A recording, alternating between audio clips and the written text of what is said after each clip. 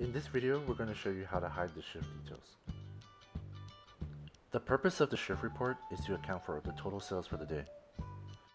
We now have the ability to hide the shift details from your employees, only allowing them to make cash adjustments, depositing to safe, and closing out the shift. We will now process a transaction to demonstrate the purpose of this feature.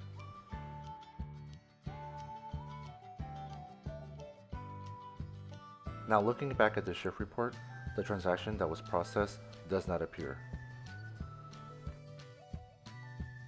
When the employee is ready to close out the shift, touch on Deposit to Safe and enter the amount that is in the drawer. This will allow for you to determine if they are under or over for the day.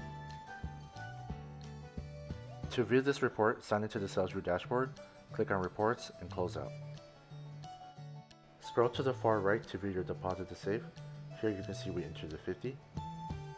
Then under Cash Adjustment, we can view the overage of the day.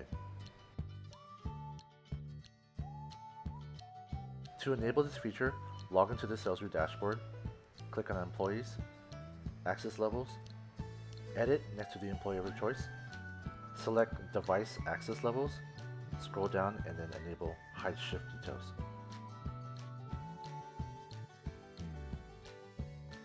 Thanks for watching.